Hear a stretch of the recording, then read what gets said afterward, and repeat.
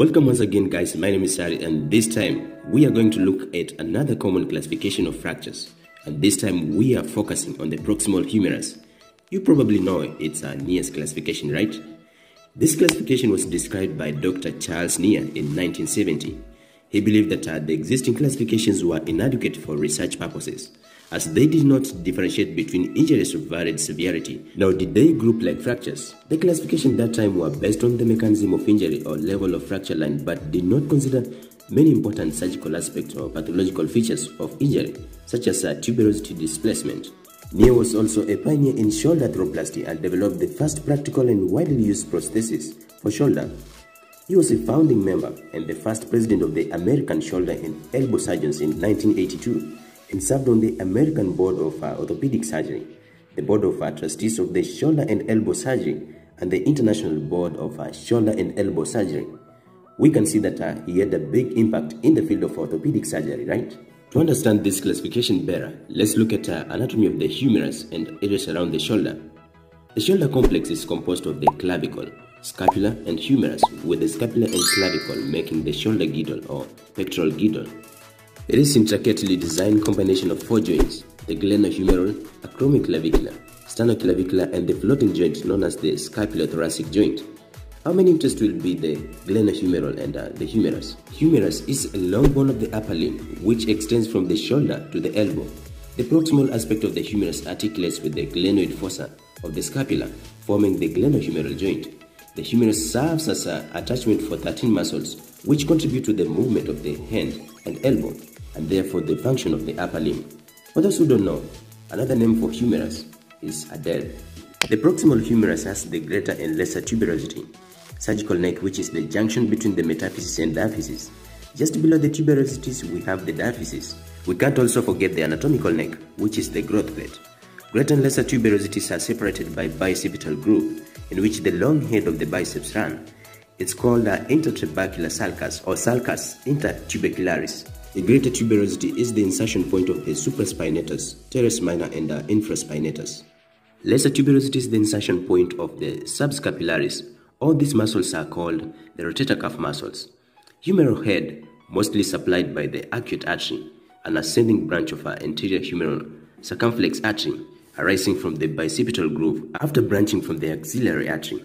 Anterior humeral circumflex artery, anastomosis with the posterior humeral circumflex artery, which contributes to the vascularity to the humeral head. Axillary nerve is anterior to the glenohumeral joint, rotator interval region anteriorly between suprasupinatus and subscapularis tendon, reinforced by joint capsule superior glenohumeral ligament and coracohumeral ligament. It acts to limit excessive flexion, extension, traction, and external rotation. Also resists inferior translation in the adducted shoulder, resists posterior translation in the flexed or abducted shoulder. This is external rotated shoulder. Displacing forces that act on the proximal humerus are the greater tuberosity, superiorly and posteriorly by supraspinatus, and the external rotators, which are infraspinatus and teres minor. Lesser tuberosity, medial and internal rotation by subscapularis. Humeral shaft, medial by pectoralis major, and proximal fragment, abduction by the deltoid muscle. Proximal humerus fractures account for approximately 4 to 7% of all fractures in adults. It is the common fracture of the humerus as well as the second most shoulder fracture after clavicle, common in women than men, and occur often in older adults. This may be attributed to osteoporosis because at this time these women are postmenopausal. Typically a moderate energy injury, for example fallen or stretched arm in patients with low bone density. Fractures in young patients are typically due to high energy trauma, for example motor vehicle accidents. Two-part surgical neck is most common displaced fracture. Region involvement determines treatment and predicts outcome. Like other types of fractures, patients will present with pain. In this case at the shoulder around the glenohumeral joint, patients may present with painful romp and variable swelling and ecchymosis. Also important, assess for neurovascular structures and identify associated injuries. Neurological evaluation must include evaluation of the axillary nerve, sensation over the lateral shoulder, and deltoid function. Vascular injuries are uncommon but associated with elderly patients with atherosclerotic vessels, thus the axillary artery and vein. Anatomical neck fractures are at highest risk disrupting the blood supply, leading to osteonecrosis. Risk increases when medial metaphyseal extension of the head fragment is less than 8 mm, and when medial hinge, thus the proximal medial aspect of the shaft fragment, is displaced more than 2 mm. Valgus impaction can allow partial preservation of the articular vascularity via an intact medial capsule. Your doctor will request you to do some imaging tests to help in diagnosis. The initial series for evaluating a patient with suspected humeral fracture is the trauma series, which consists of the anteroposterior, abbreviated as AP, a lateral views in the scapular plane, and the axillary view. The AP projection will be used to assess fracture displacement of the surgical neck, which is the varus of valgus, and the greater tuberosity, superior displacement, and the lesser tuberosity, medial displacement. None of joint should be clearly visible. If overlap is seen, suspect dislocation. The lateral view is helpful in assessing flexion and extension of the surgical neck and the posterior displacement of the greater tuberosity fragment. The axillary view helps to assess the tuberosity fragments, which are anteromedial displacement of the lesser tuberosity fragment and posterior displacement of the greater tuberosity fragment. This view is critical in assessing the greater tuberosity fragment, as superior displacement may be absent. The infraspinatus can be completely avulsed with a posteriorly displaced fragment. Furthermore, dislocation of the head can be defined clearly on this view. CT scan may be used for surgical neck assessment. CT can provide information on articular involvement in head splitting fractures, impression fractures, chronic fracture dislocation, and glenoid rim fractures. Tuberosity displacement can also be assessed. MRI may be used to assess soft tissue injuries, for example ligaments, blood vessels, and nerves also.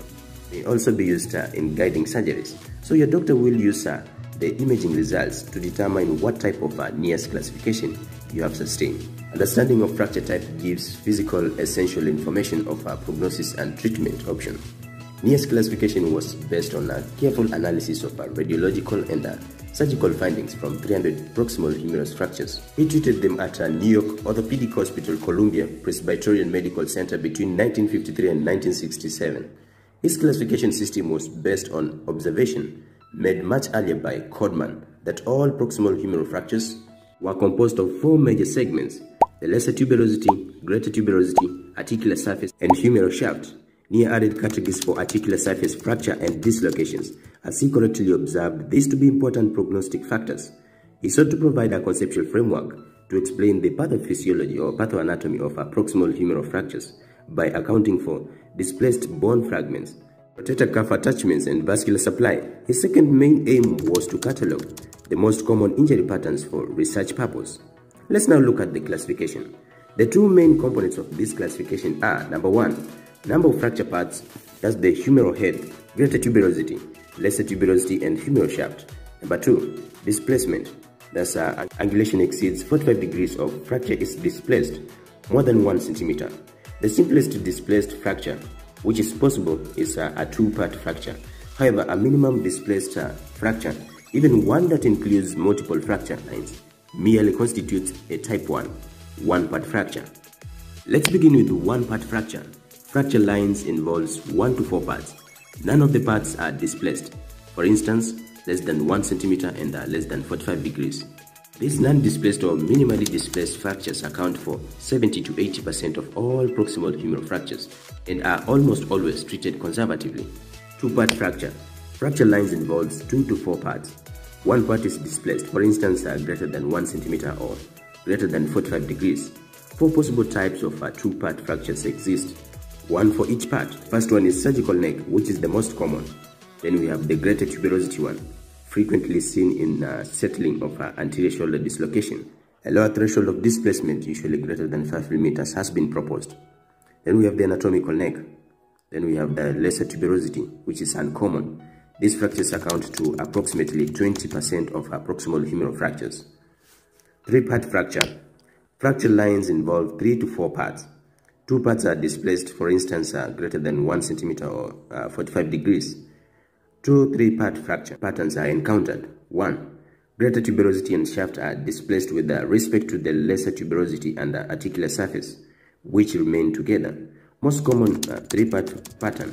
Then number 2, we have lesser tuberosity and shaft have been displaced with respect to the greater tuberosity and articular surface, which remain together. These fractures account for approximately 5% of proximal humeral fractures. Then we have a 4-part fracture. Fracture lines involves more than 4 parts. These parts are displaced, for instance, greater than 1 centimeter or greater than 45 degrees with respect to the fourth. These fractures are uncommon, less than 1% of proximal humerus fractures. This pattern has poor non-operative results, and as the articular surface is no longer attached to any parts of the humerus which are attached to the soft tissue, this pattern has a high incidence of osteoporosis. They require an operative management. Valgus impacted 4-part fracture. This type of 4-part fracture is considered its own category and has a different prognosis than typical 4-part fractures. Now we have looked at the classification, which will now help us decide the management. So the personality of the fracture, for example, bone quality, fracture orientation, common soft tissue injuries, the personality of the patient, for example, compliance, realistic attitude, mental status, and the personality of the surgeons, for example, surgical experience, technical familiarity, available resources, all have a tremendous effect on specific treatment indications.